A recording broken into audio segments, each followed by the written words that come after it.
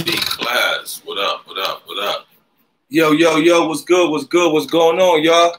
It's your boy C Class. It's FCC TV. You can't stop a moving culture. Today, we got a special guest in the building.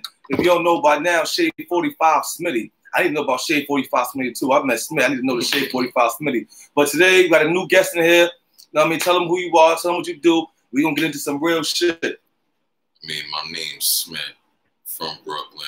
Just do what I do. Hold on for a second. Let me see something. Stop recording. In the city news, what's going on, y'all? Tune in. Hit that like. Hit that like. We got a special guest in here. We got a special guest in here. All right, so we back now. This one. We both recording. So we tuned in right now. Shade 45 Smit. So tell them about your company, Backdoor Movements, out of Brooklyn. Tell them about your company and what you do inside this hip-hop industry in New York City. I mean, I connect the dots, you know what I'm saying? I talk be cheap. You want something done when it comes to music, you know, you hit me up, you know, we chop it up, we come to agreement, and I make it happen. That's pretty much the gist of it. So with that being said, do you work with artists that's just signed, like acts that just signed, or independent acts? Like what acts do you? Nah, I actually work with like artists that have no buzz at all that you probably never even heard of, and I develop their buzz. I build it up from the ground level. So that's good. That's what I do. One of the reasons why I definitely want to get you up here too, because there's a lot of artists that don't know things go on behind the scenes to make artists go where they go. A lot of artists think just they see people somewhere and just guess it happened for them, and it doesn't work like that. There's people like this behind the scenes that make sure things go right. So tell them a few of the artists you've worked with, a few of the things you've done in the industry for the people who don't know that's out there watching right now. I mean, I work with the best of them, you know what I'm saying? Rest in peace, my brother Fred the Godson. He was a brother that, you know, I worked hand in hand with. You know, I worked with Beanie Sigel up to last week. We shot a video. DJ Kayslay, shout out to him. DJ Self, shout out to him. I work with everyone pretty much. You name an artist, I put in some word, connected some type of dot, or there's some with them, you know? One of the things I want to ask you too, because, you know, you never cease to amaze me. You know, if you follow Smit at his Instagram and give it to y'all, you always see something new, something different. So one of the things I saw from way back that I didn't even know about, that I want to ask about, was Smit had Famgoon, Ralo with him in Brooklyn. Like, that's one of the big artists that's not even from this, you know what I mean, part of the region. And we saw him pop up with you. So tell me more about how the hell you get with Ralo. I mean, my peoples from Atlanta hit me up and was like, you know, we got an artist out here from Atlanta moving around. You know, we want you to link up with him, take care of him, make sure he good, get him a few looks, a couple of interviews and stuff. So I did that, proceeded, went into the city, met up with him, good brother, you know, called my man Doggy Diamonds up one time. Doggy was on the way, got an interview, linked my peoples up at Forbes DVD, and I mean, the rest was history. He was a good brother, and up to now, you know what I'm saying, our relationship's just been strong. So pretty much you met Ralo before the world met him, before he got big. Oh, definitely. So what was that like, meeting the artists from down there? Like, what was the interaction like? Like, for as people who never met an artist from down there, like, what's the interaction was? I mean, it was a good vibe. You know what I'm saying? He a down-to-earth brother, no Hollywoodness, and it was just a good vibe. You know, everybody put on their pants two legs at a time. So, you know, that's how I go about every situation, no matter how big or how small. So he was a good brother. Speaking of Fred the Godson, because I actually did a song with Fred the Godson because of you, you know what I'm saying, through the Connect. So pay attention, y'all. You know, rest in peace of Fred the Godson. You know what I mean? Tell me how that impacted you, being an artist, you know what I'm saying, industry, and having him as a friend and as an artist at the same time. Like, I mean, that was crazy with Fred, you know. Like, Fred was really like my brother. Like, I hit Fred. Anything I needed where we could break some bread or something, Fred was one of the top 3 artists that I called right away. Like, yo, Fred, let's get this verse. Let's do this. Let's do that. You know what I'm saying? And I hit Fred actually a couple days before he passed. And when I hit him, you know, he sent me a text message. It was touching, you know, due to the family and all that. I'm not going to reveal it, but pretty much, you know, he let me know he was in the hospital and that he loved me. And, you know, I was just like, damn. When I heard he passed, I was like, this can't be real. Like, that touched me right there. Absolutely, man. It touched the whole city, man. And speaking of artists with situations, you know, that was a situation on the health side. How was it being a businessman, moving shaker, dealing with artists who may come with trouble past, beef, stuff like that. How does that work with you? Do you do business with, or don't you like, what is that for you? I mean, I'm gonna be real with you. If most artists talking that rap and stuff, you know, they supposed to be gangsters. So, you know, that comes with the game. So, I mean, real always recognize real. I always know how to move accordingly with people. You know what I'm saying? If they got their issues, that's their issues. The way I move is how I move. So I don't never, you know, thank God it's never, you know, clashed or anything. It's always just love, you know what I mean? Definitely. Stuff like that becomes with middle, this, that, third, and I mean, all over music. Speaking of Beanie Sigel, I see you said earlier you worked with Beanie Sigel. What was the stint of your working with Beanie Sigel? Man, I've known Beans for almost 20 years. I mean, I've done shows all across the country with him, from Miami to Texas to Cali to New Jersey to Connecticut. So, you know, Beans is like the big brother I never wanted, you know. It's more like that's family right now at this point. How did that come about? You from New York, you from Philly. How did y'all connect and the bond come strong from people who didn't know each other? Well, I met Beans through my man, Dion McPhee. Shout out to him. You know, I played football at the University of Connecticut. So my man got drafted by the Eagles. So I ended up going out to Philly. And he was like, you know how it is. The rappers want to be ball players. The ball players want to be rappers. He told me he was with Beanie Sigel. And, you know, it's like Beanie Sigel. I grew up with Beanie, listening to Beanie Sigel. Pulled up on him. The vibe was right. You know, from the jump, from the gate, the vibe was right. And I always had that business mind, you know, make a quick dollar. And that's what we did. So you witnessed him being a bull, spit them ferocious rhymes and everything? Definitely. Been around for years with Beans. That's the homie right there. So part of Philly is a bunch of artists. What other artists you connect with from Philadelphia besides Beanie? Have you worked with other people from State Property or exclusively with him? Nah, I worked with everyone really. Young Chris, you know, bumped heads with him a couple of times. Got a couple verses from him. Neef did a couple shows with him. Freeway. Shout out my 8 gang crew out there. Garcia, Ready. Nah, Philly. There's an upcoming artist, Reek Raw. Check for him. He sings like he do some crazy. He remixes songs, but his lyrics is crazy. Reek Raw, remember that name. Check out for him.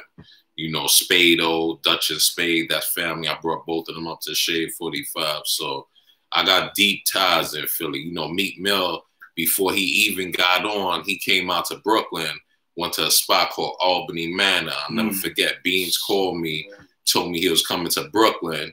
His manager at the time, I don't know if it still is, was a Muslim brother by the name of Phil. Got us up on the 3-way, met them at Albany Manor, and, you know, we held it down, you know.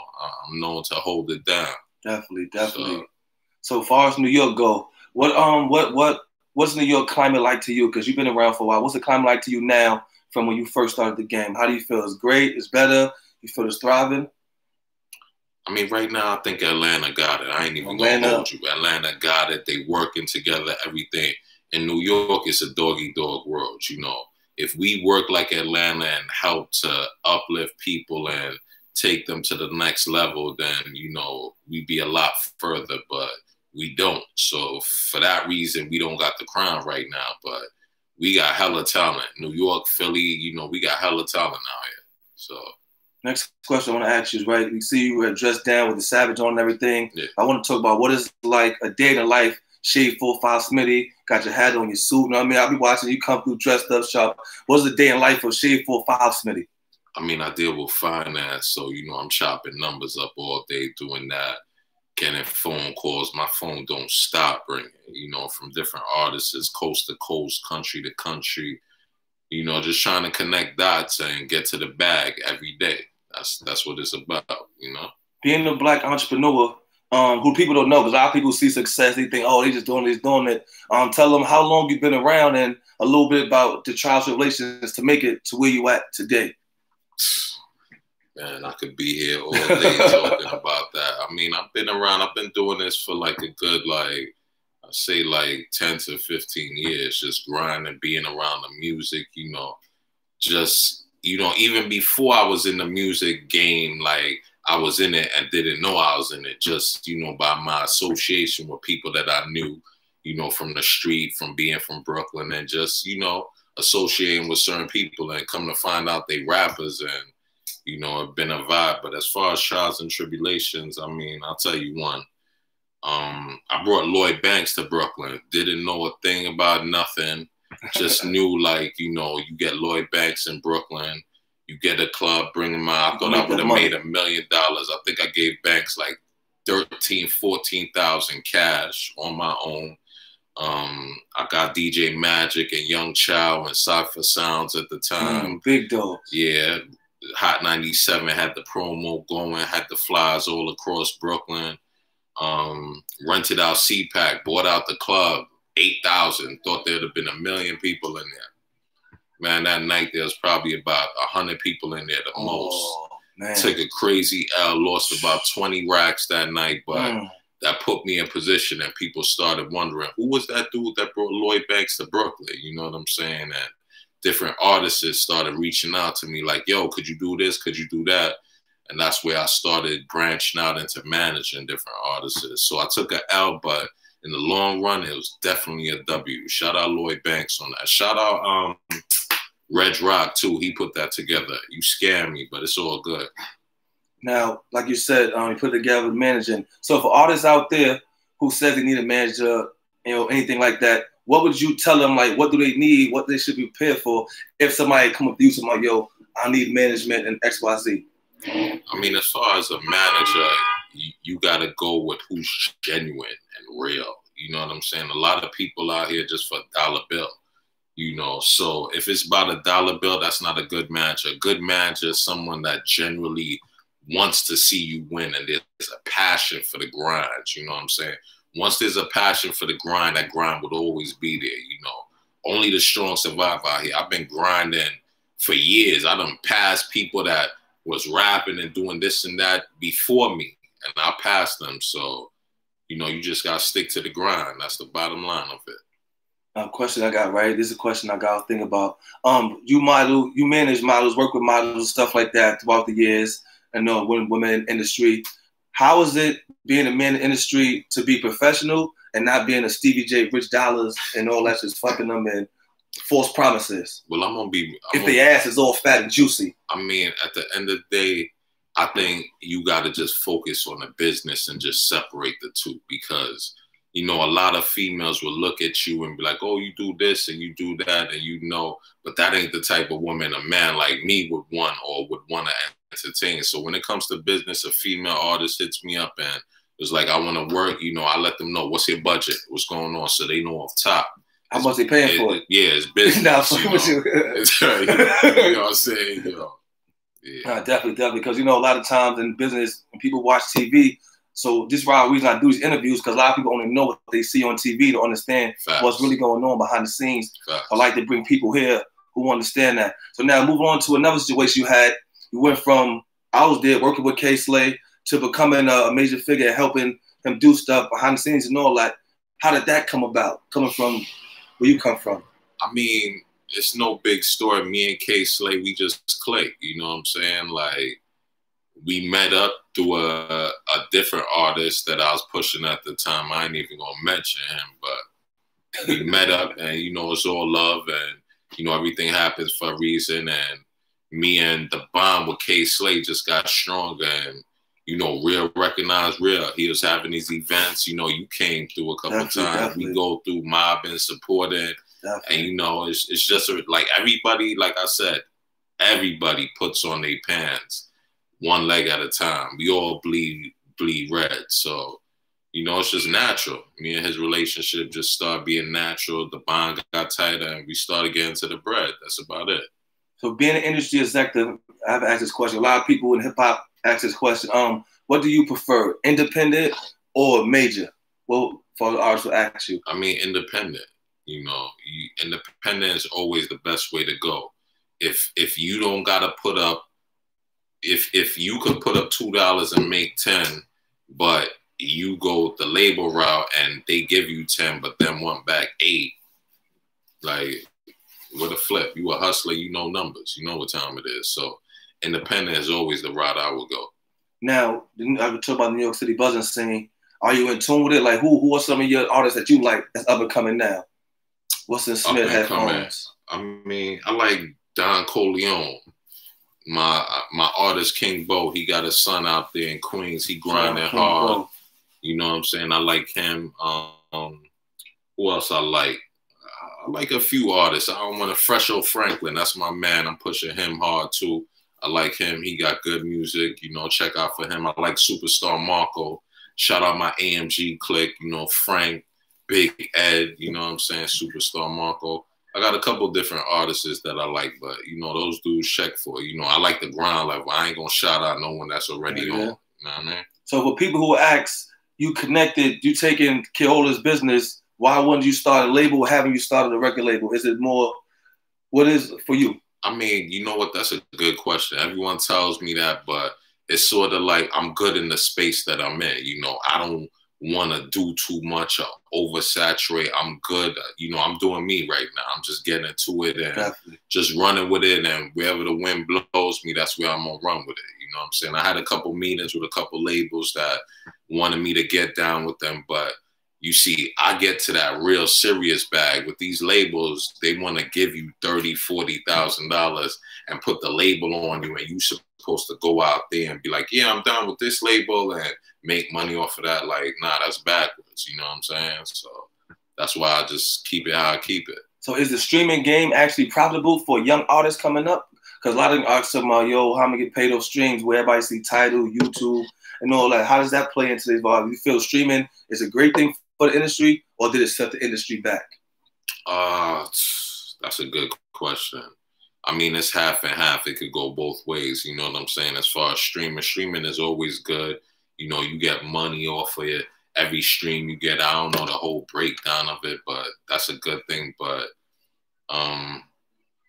yeah, streaming, that's a touchy subject right there. Because back in the days, hand to hand with your CDs and all that, you can't beat those days. You know, the kids nowadays, they can't even grasp that. Where you throw a cassette in, you go buy the mixtapes. I used to go down Flatbush, downtown Brooklyn, get the 2 for $5 from the CD, man. I used to get like $40 worth. Like, let me get like 8 of them, bro. Hook me up. Let me get 2 for free.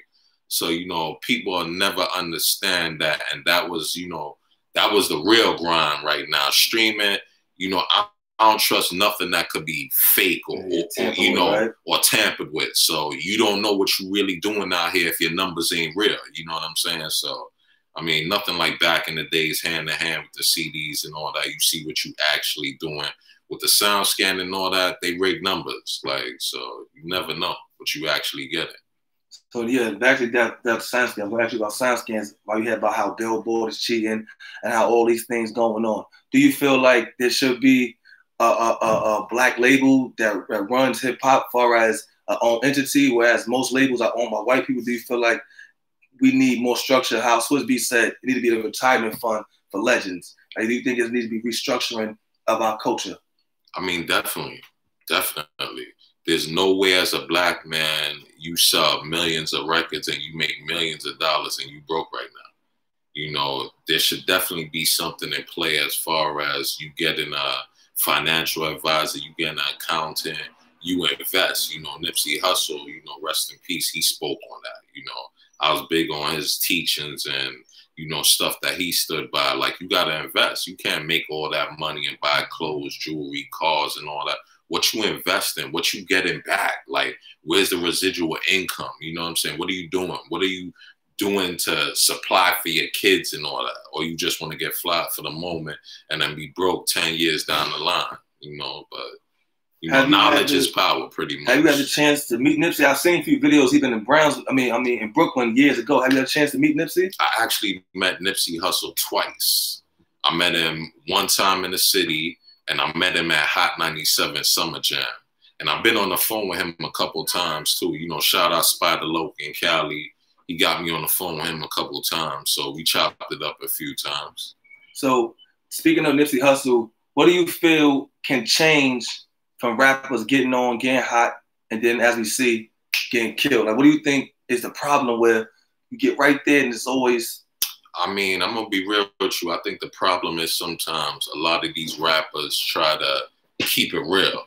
Like, you know what I'm saying? You can't always, you gotta move at your own speed. Like, they want to go back to the hood and post up. You got $500,000. These dudes out here is hungry. He just bought a $3 hero, and he got to save that other half of the hero till tomorrow. So you coming back, you ain't showing no love. You ain't giving back to the community, but you want to come around, you fool. That's what they call that where I'm from. You fooled. So, you know, it's always important to, you know, just stay conscious, stay rooted, stay grounded, and just know when you come back, you know, you always got to give back to them wolves so they don't eat your ass. Definitely. Real talk. So what artists you working with right now? What projects you have going on? What's currently on the plate of CEO Smit? I mean, I got a lot on the plate right now, man. With this COVID, it kind of slowed everything down, but I'm working with a lot of artists, you know. I got Fresho Franklin, he doing his numbers. I got PTK NY, he doing his numbers. My dude MJ from Chicago, he doing his numbers. Rolly the artist, he doing his numbers. You know what I'm saying? Working with the production side too. A couple dope producers people got to check for. My dude Big Reek, you know what I'm saying? Big Reek Production. Definitely got to check for him. BDM since day one. My dude Stan the Man, definitely go check for him. He doing him out there. Gotti Gator, go check for him. You know, Arsonists, Heat Makers, go check for them. So, you know, wherever the bag is, I'm there. I'm working, you know. So that's about it. And also artists, let them know if y'all need features, y'all need connects, radio, club. One thing I always tell artists that you think people just get on. You have to build with people who can connect you. Like I was talking to a kid and he was like, yo, he don't want to make no artwork for his single. He don't want to do that because he feel like he just want to be a single. I'll just put it out there like that. I'm telling him like, yo, the guys you follow want to have people behind them that's helping them get on these Shade 45s. This is 50s exactly. Like it's not just a lottery, take a song and throw it out there. You know what I'm saying? So let them know how they can reach you. They want to reach you for these services. Nah, it's a machine, man. Don't let nobody fool you or lie to you. My motto is talk is cheap. You know what I'm saying? So if you about your business and you want to work, you know, you get at me, my Instagram, my Twitter, Smit Bdm CEO. Smit Bdm CEO. Smit Bdm CEO. My email, Smit Bdm CEO, just like my Instagram and Twitter, the #1 at gmail.com. So my email, Smit Bdm CEO, the #1 at gmail.com. So before we go, I always ask people these two questions. The first one's a new one, but the first one I'm gonna say is, did you watch the verses with Snoop Dogg and DMX? I actually didn't. Oh, you ain't catch that? I was gonna ask you. I missed that. I missed that. And you know what's so crazy? I literally was driving over here and I saw Snoop on the gram with the homie Beans. So he just got off. So I FaceTime Beans like, yo, I see you on IG with Snoop. You doing your thing. So, but nah, I didn't even get a chance to see that, yo. All right. So another classic question I'm asking everybody. Ether, did Nas win or Jay-Z? Oh, man, I'm from Brooklyn. You can't even ask that. Okay. I'm Jay-Z, man. I'm rolling with Brooklyn, exactly. man. I'll have people Brooklyn go hard. You already know what time it is, man. I'm with Jay-Z all day, every day. Out of all the artists you work with so far, who haven't you worked with that you want to connect with? Oh, man. An artist that, well, of course, I'm going to go big, Jay-Z. I mean, I bumped heads with Jay-Z a couple of times, you know, Terminal 5. I was actually in a room by myself. Beanie Sigel took us to Terminal 5 to a concert he was performing in. Let me tell you the crazy thing. As soon as I pull up in there, mass security, everything, we go through this long hallway, bunch of big bodyguards. As soon as I turn the corner, swear to God on everything, as soon as I turn the corner, Dwayne Wade right there, Carmelo Anthony, Petcos was there. Who else was there? About $1 billion right there. Yeah, and Jay-Z. And I'm walking down the hallway. It's just us in a narrow hallway. And I'm like, damn. And I'm looking at, he like, yo, what up? And I'm like, oh, shit, what up? That's Jay-Z. So I definitely want to work with Jay. That's of course. If I could get, see, that's a label that I want to get down with, Rock Nation. You know what I'm saying? So y'all hear that, Rock Nation? Anybody watching? Yeah. I got a couple peoples over there at Rock Nation. I had a couple meetings over there. You know, shout out Polo, you know. But if that bag right, I'm coming. If not, you know, I'm going to keep doing what I'm doing. Has there been any celebrity you work with that you were starstruck or you couldn't believe, like, besides Jay-Z, like, oh, shit, I'm next to this person, like that? Nah, not really. Not you really? know, I've been around everyone. You know, after you hang out with Jay-Z and like, take pictures and videos and all that with Jay-Z, it's like, what's bigger than that? Yeah, it's like, who am I gonna see that's bigger than Jay-Z? I saw you with picture with Chris Rock. Anybody outside of hip hop that inspires you? I saw the Chris Rock flick you threw up. Yeah, I mean, Chris Rock, that's the homie. You know, shout out to Chris Rock, but nah, nothing bigger than Jay-Z. Nah, yeah, Jay-Z's a GOAT. No one bigger than Jay-Z. You know what? Obama. If I see Obama, I'll probably be like, oh shit, Obama. But other than that, I'm a J. Cole fan too. I like J. Cole, so you know. Definitely. And also check Smit out and Let's Go New Venture Story. Facts. Up in there rolling out. So we gotta get back to that. Oh, we definitely the COVID shit slow shit down. We still working, but ain't nothing gonna change. FCC TV. You can't stop a moving culture. You hear that? Facts. Can't stop it. Check that out. It's moving. Facts. And we out of here. You know what I'm saying? I'm gonna let this rock for a little while. Then we're gonna chop it up, drop some clips. You know what I'm saying? Y'all can watch it all. I'm gonna leave everything in the description box. How to follow Smit, how to get in contact with him. It's for the culture. You know what I'm saying? This person's moving the culture forward. One thing I learned is that we are the future of the culture, and we have a responsibility. And the people I bring up here is take care of their responsibility, or you want to see them up here. Appreciate that. And before we go, you know, I just want to salute you. You know, C-Class, you've been a stand-up brother since I met you. You know, this deeper than all of this interview, rap, music, all of that. You know, it's times I used to hit you, yo, C-Class, yo, Smit, I'm going to be there 10. You did 9:55. You've been a stand-up dude, you know what I'm saying? And I see you always find different lanes from the music to Let's Go to, you know, now you got a platform interviewing different people. So, you know, just like how you salute me, I just want to salute you and tell you, you know, without people like you putting me in the forefront and letting people know what I do, there would be no me. So, gotta say, I appreciate you. How we do one here, watch out. Oh, before we go, let's tell a story, right? Because we forget how I met him. We knew each other for so long. How I met him, tell you how I met him. I was a starving artist, hungry. And I was hungry, and what I did was I networked. So I'm on Instagram and social media trying to figure out who's doing what. So when I'm following who's doing what, I keep seeing his name pop up. So I inbox him like, yo, I'm an artist and such and stuff like that. I want to work. So I was like, yo, come down, come meet me at the pool hall on Nostrand in Atlantic. Ooh, the pool hall downstairs shit. And then when I came downstairs that day, I saw Big Grand was there. And I knew Grand from back in high school. And then on the spot, we saw each other, let me hear something. That's when me and Big Grand was freestyling back and forth. That was the first day from there. We linked and it's like that. Facts. BDM Clubhouse. Facts. BDM Clubhouse. Shout out my cousin Miles, yo. Vest, what up, too? Definitely. Black J. Shout out my homie Black J, too. What's the Instagram? Put it in here for them. SMIT BDM CEO. BDM CEO. Yeah. You know. Shout out my dog Big Reap, too. How you spell yours? Reap and put it in there. B-I-G. Reap Productions. R-E-E-P-P-R-O-D-U-T-C-I-O-N. Big Reap Productions. And what's your email again for them? SMIT BDM CEO, the #1 at gmail.com. You already know, y'all. Hit them up. Business only. Heard Drake shit. Hit me on no dumb shit. And we out.